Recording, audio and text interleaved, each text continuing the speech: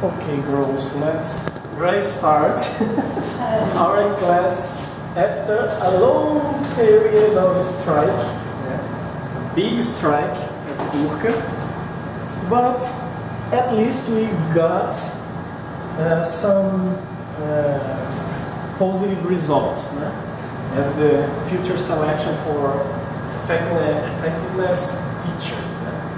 It would be good for our course here at URCA, okay? At least for the English language, because we are going to receive four teachers. Yeah, I think so, 4 teachers in English. Do you have effective? No, I'm going to try this concourse. In May, the next May, I am leaving URCA, but I'm going to try this concourse.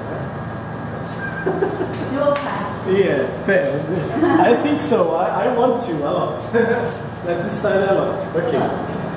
Let's study now. We are going to restart. I remember looking at those videos that I put on YouTube from our classes that we stopped before at the end of the chapter 2 in our book.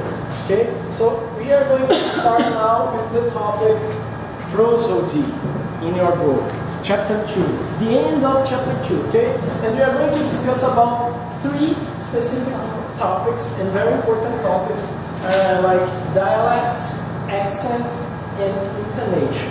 Okay? In my opinion, it's the best subject from this book. It is very interesting because it involves sounds, our speech, the way we speak sentences, similar sentences. So the way we speak changes everything in the meaning. Okay? So let's try to understand what are those things. I brought some short videos to illustrate you what is dialect and what is accent. Okay? I'm going to show you these videos, and after that we are going to come in. Okay? Very fast. Yes, 19, January 19th. Okay, where is accent?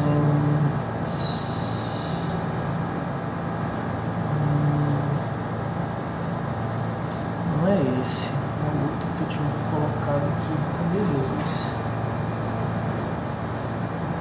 Questões, não. Versus America. Aqui. Okay, here it's like a game where the visitor, in this case Ben Affleck, has to imitate different accents. Accent, if you don't know, it's like sotaques. Sotaques from England, United States, or other countries. Okay? So we are going to see and try to perceive the differences between or among some accents. Okay? That's good. Só ver se o áudio aqui tá.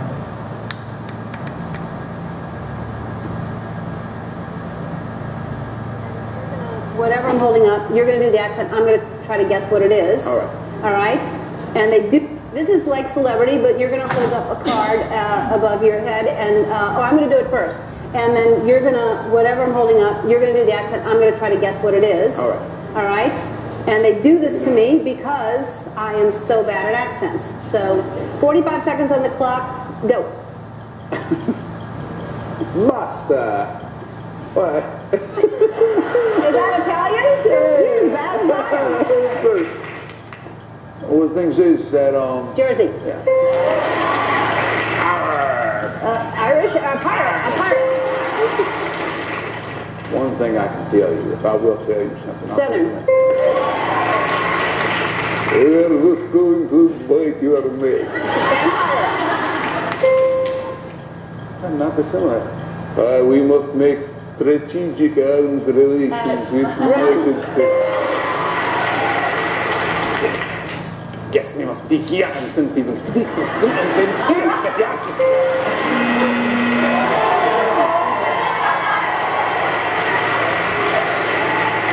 Where's the top? That's the top. So now I hold it up. Like now that. you hold one up. 45 seconds. Okay, go. Letty. Irish. Yes. say y'all a lot. New Orleans. That's right. That's not how it's came out. That's my. Oh, man. Jamaica. Yes. I'm married to her. She is from there.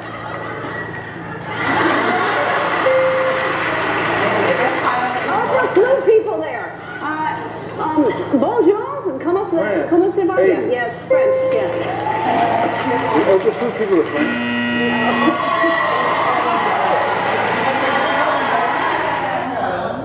Okay. Now let's see a video about intonation. Okay. Where is it? Okay. In this case, it's a piece of friends. I don't know if Hey, you guys, we're gonna find him again. And this guy has some kidney stones. Kidney stones, it's like something similar to pedalus rings. And he goes to the hospital to solve his problem. And there he really doesn't know what are kidney stones. In this case, the doctor is going to explain, but the doctor is an Indian person and he speaks a different English, a different kind of English. Indian is like that, oh man, they heavy, it's very strange, the Indian English. Okay? And we are going to see the different intonations the doctor tried to explain. The intonation is the melody, you use your voice. Okay? Let's see. Para explicar ele o que é kidney stone.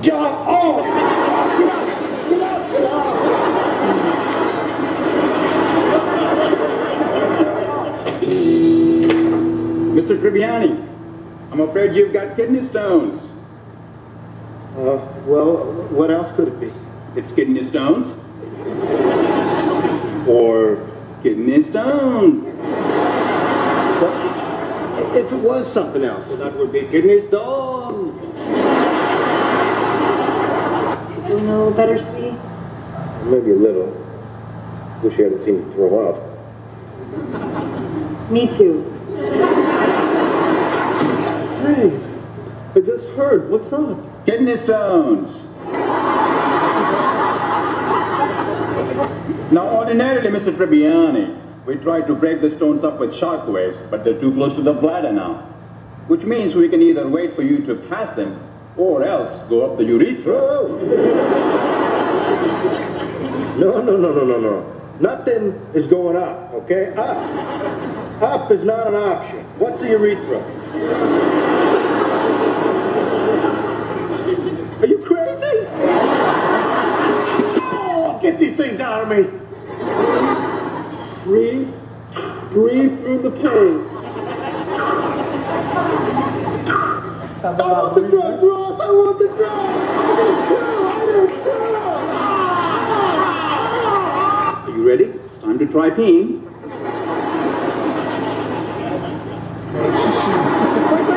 Wait. It's almost time to try peeing. Oh my God. You did it, man. Would you like to see them? It's so small.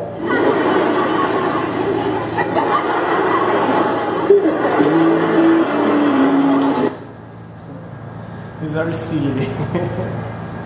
Okay. This video was only to illustrate what is intonation. Okay, and dialects, guys, it's very simple. I think we have discussed something about dialects in previous class. I'm not sure, but I think so. Okay. Dialect is something like that. For example, in the United States, they have the word cast. Cast is like elenco. When the movie, you are watching a movie and the movie ends, we have those phrases or those names going up in the screen. Então, those names are the cast, o elenco do filme, os atores, atrizes. Okay? But British people don't say cast like America. They say cast. And it is the same thing, elenco, for both. Okay? But there's a problem because Americans say cast for another word like custo. So when an American person talks with a British person and says the word cost in British, one American could think about cost like to spend some money. Yeah? The pronunciation is very similar. Okay? So it's a problem sometimes. So dialect is the same word, but in different places this word has different meanings. If we use the example from Brazil and Portugal, we have dialects too. For example, if I came at Portugal looking for a fila, where is a fila do banco? Where is the phone, the banco? Só que ele não vai dizer, né? Se chegar lá é em português, não vai falar inglês, né? Então, onde é a fila do banco? Né? O cara vai, o português lá vai ficar constrangido, porque fila lá é homossexual, é gay, né? Tem essa conotação. Então, fila aqui é uma linha que você segue para pagar alguma conta, para fazer um saque, enfim. Né? E lá não. Fila lá tem essa relação relacionada ao sexo. Né? Então, isso é um dialeto. Né? This is a dialect. Então, so we have different dialects in different languages. English, Spanish and Mexico, Argentina, they have dialect too. Okay? But the most important thing we are going to study is called prosody. Prosody is the way you use your voice to express your intentions. To use prosody, you need to use some accent, your accent. So, acabei de dizer, me ajuda, help me. Accent, esqueço, em português. Sotaque, obrigado. Dá uns brancos assim, terrível, né? A idade. Seu sotaque, your accent, and your intonation together. So, the combination of intonation and sotaque, accent is a prosody. Okay? Because you can have one sentence and you can use this sentence 3 or 4 ways different. Okay? Using irony, using a lot of different forms. Let's see some examples. Okay? A spoken utterance. Utterance is related to a situation, a context. Okay? A spoken utterance consists of more than words in speech. Meanings are communicated not merely by what is said, but also by the way it is said. Okay? So, we have a problem when we read a text, for example, because the written texts are very limited of meaning. Okay? When we use our voice, we have a lot of different combinations of intonation and accents that we can say different things. In a written text, it's more difficult to express those intentions. Okay? Let's see clear examples. So, prosody is accent plus intonation. Intonation and accent together constitute the prosody, the meaningful elements of speech apart from the words that are uttered. Contextualizado. The way you say something can change everything about meaning. Let's see examples now. We have the same sentence? No, different sentence. We have this situation. This elderly man and this boy. And this boy is waiting at the bus, but he is very late. And he comes at the sidewalk and asks to him, do you know if my bus passed in a few minutes? And the man, I don't understand. Let's see the text, okay? The boy asks to the old man, has the Winston Street bus come yet? His bus? And this guy says, sorry, I didn't understand. What did you say? The focus, the prosody, the intonation is focused here. What did you say? Because he didn't understand the content, what was said. Okay? What did you say? So the intonation is here. We are going to use this same sentence with a different intonation. Pay attention. Here this man is talking to his wife. I'm afraid Fred didn't like the remark that I made. Está dizendo aí que ele está com medo de o amigo dele, o Mark, não ter gostado do anúncio que ele fez no jornal, da crítica que ele fez no jornal sobre o amigo, né? Um crítico. Ela diz, what did you say? In this case, the focus is what specifically he said. What did you say, and not what did you say. Depending on the focus you give, the intonation, you say different things. Okay? Third situation. This guy is talking about this man, talking to this man. Some of my partners said they wouldn't accept these terms. And you, what did you say? Okay? In this case, the focus is on the person. What is important to see, what your opinion, not mine or not hers, but you. What did you say now in this case? Okay. And the last one, this guy says, "You're misquoting me." Misquoting me, it's an expression used to say something like você me interpretou mal, né? Você não entendeu o que eu quis dizer. I didn't say anything like that. Sai bem irritado porque os caras lá ficam chateados com ele. Aí eles dizem, né? Oh, what did you say? I confess that it's strange to explain this kind of intonation because we don't have auxiliaries in the Portuguese language. So we can't precise specifically what the intonation here causes. What did you say? Okay. But these 4 examples were only to illustrate the importance of our prosody.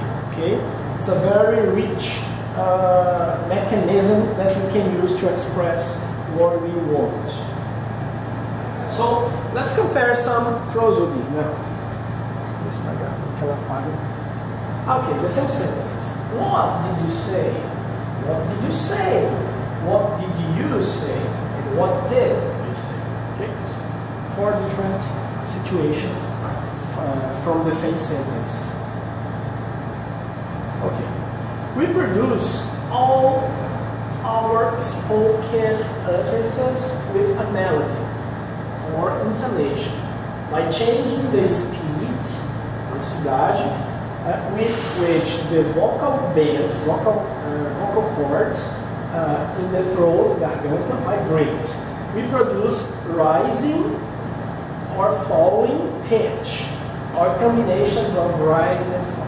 I'm going to explain this in Portuguese. It's because we have a lot of technical terms. Por exemplo, ele vai dizer aí que a melodia é a produção através da vibração das cordas vocais da garganta, né?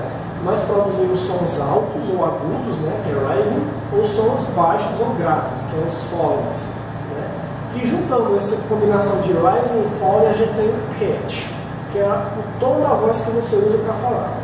Aqui no Brasil, na língua inglesa, não é muito comum se usar pitch, mas em línguas de origem oriental, como o chinês e o tailandês, eles não usam entonação, eles usam, na verdade, o pitch, que seria o tom da voz. Então eu posso dizer um yes mais alto, mais fininho, ou um yes mais grave.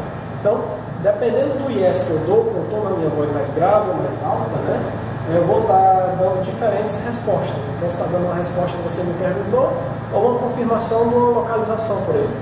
Então, veja como é outro artifício também bastante rico, que nossas línguas ocidentais não têm, né, mas que as orientais têm. Então, eles não usam muita entonação, como a gente usa, mas em contrapartida eles usam o pitch, que é a variação de voz aguda e grave, para modificar o que eles querem falar, na verdade, o que eles querem explicar, tá? Comunicar. Esse já foi. Aqui eu tinha outro sobre entonação. Deixa eu passar rapidinho muito bom.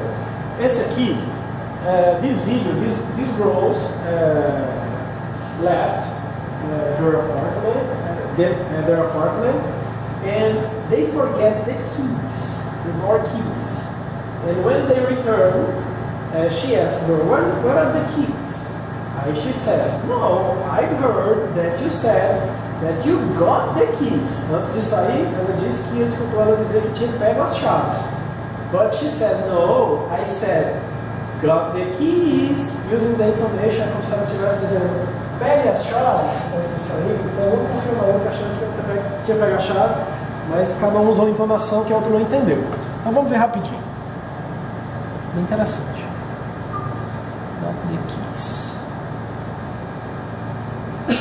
Oh, when you first saw the giant dog shadow fall over the park? Yeah, but did they have to shoot him down? I mean, that was just me. Okay, right about now, the turkey should be crispy on the outside, juicy on the inside. Why are we standing here? We're waiting for you to open the door. You've got the keys. Got the keys. No, I don't. Yes, you do. When we left, you said, got the keys. No, I didn't. I asked, got the keys? No. You said, got the keys. Either of you have the keys? The oven is on. Oh, I've got to get my ticket. Oh, wait, we have a copy of your key. Well, then get it. Okay, that probably won't make me go any faster. Joey? That will. Oh, not that one. Can you go any faster with that? Hey, I got one keyhole and about a zillion keys. You do the math. Why do you guys have so many keys in there anyway? For an emergency just like this? All right, listen, Smirky. If it wasn't for you and your stupid balloon, I would be on a plane watching a woman do this right now. But I'm not. I swear you said you had the keys. No, I didn't. I wouldn't say I had the keys unless I had the keys. I obviously did not have the keys. Oh, okay, all right, that's it. Enough with the keys. No one say keys. Why would I have the keys? Aside from the fact that you said you had them? But I didn't. Well, you should have. Why? Because everything is my Okay, it's on to demonstrate, okay, girls? How intonation is important sometimes. Okay.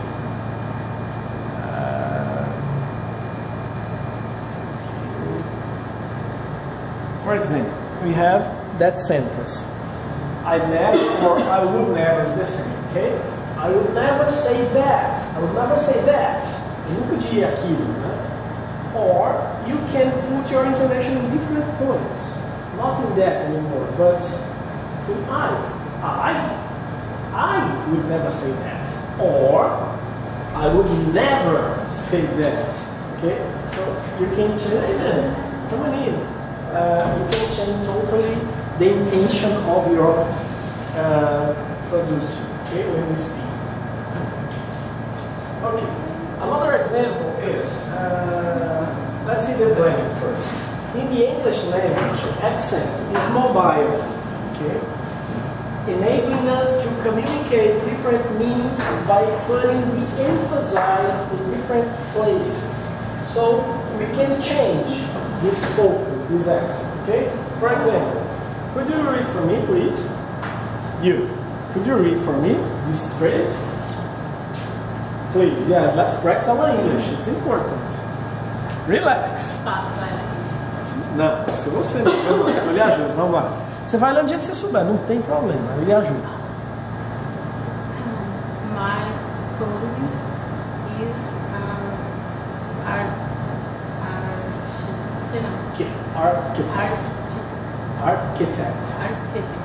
Architect.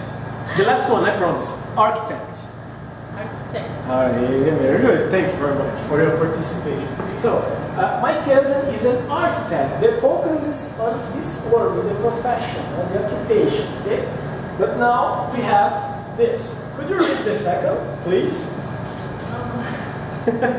My cousin is an architect. Okay. Now we have two different intonations. Very good. My cousin is an architect. Okay, the focus is on cousin and on architect. Third, could you read, please? My cousin Edward lives in full-time as an architect. Very good. Okay, now we have more intonations. Okay, perfect. And you, man, could you read for é outra, mas pode ler. Could you read for me? Okay. Você não ficar triste, né? Okay. Alex phoned Edna last Sunday. Yes, Alex phoned Edna last Sunday. Very good. You again, please. Alex phoned Edna last Sunday. Yes, Edna, not me, or not him. Yeah, very good. Alex phoned Edna last Sunday. Yes, and you?